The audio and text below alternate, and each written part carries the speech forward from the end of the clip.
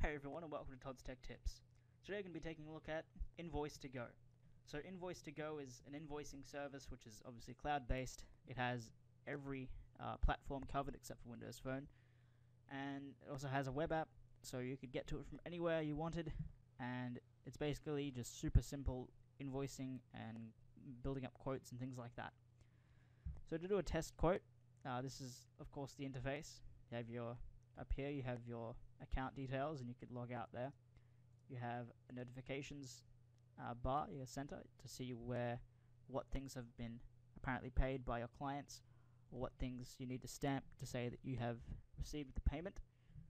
Over on the left side we've got home, we've got folders, we've got clients, we've got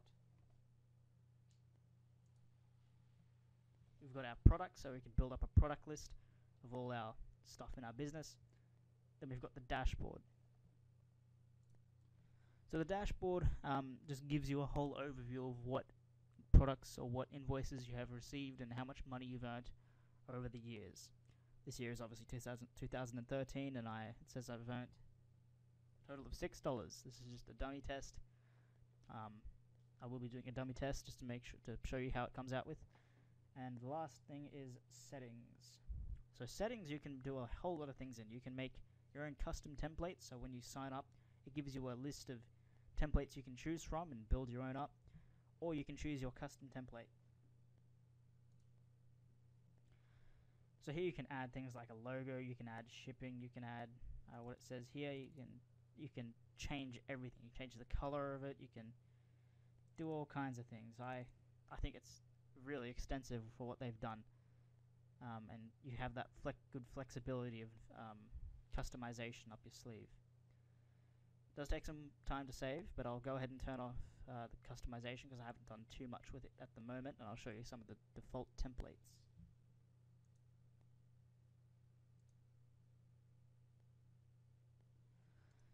So here we have some templates.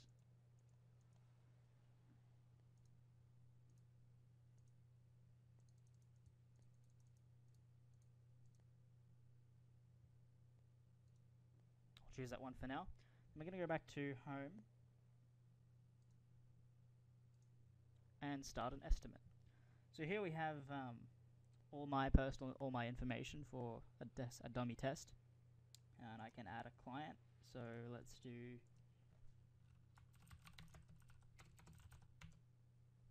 YouTube test for now, and then we'll do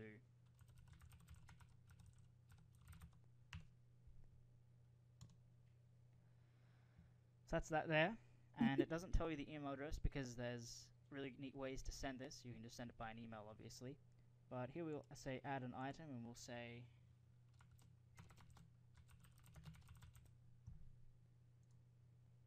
garlic bread, and the amount we're going to send them is 5 at $2 each.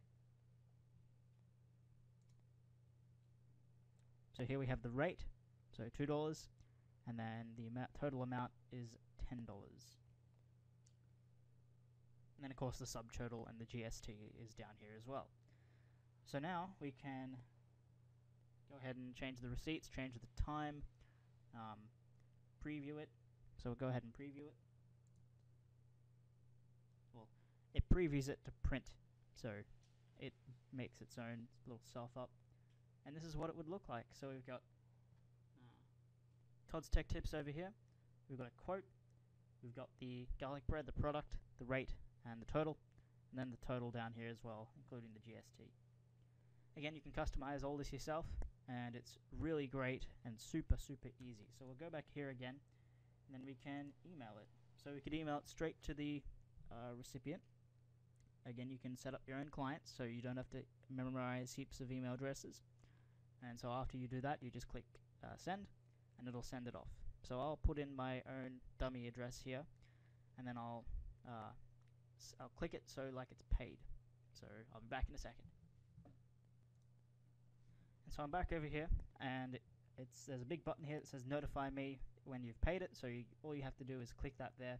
This is from an older email because the new one doesn't seem to want to come up, but we'll go ahead and click view here, and then it will say what the product was, things like that, balance due. This is with another template, but yeah, it works really well. And after that, I'll zoom out here.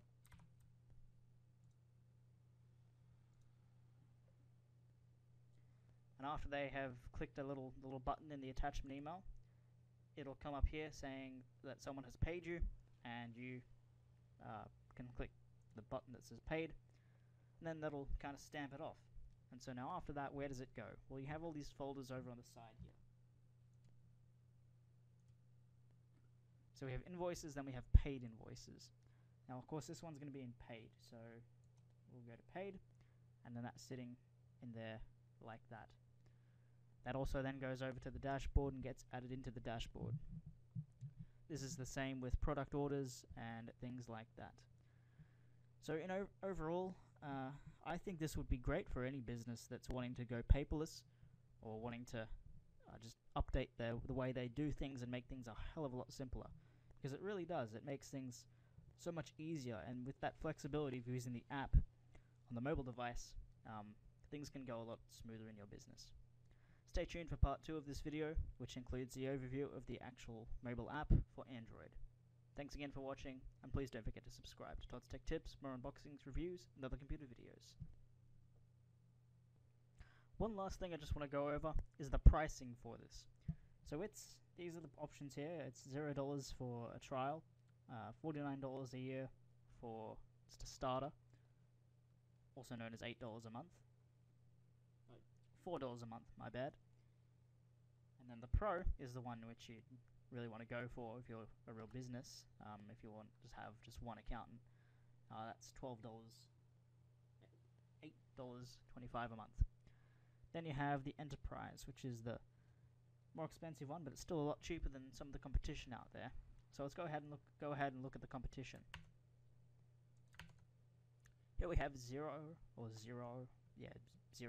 guess that's what it's called.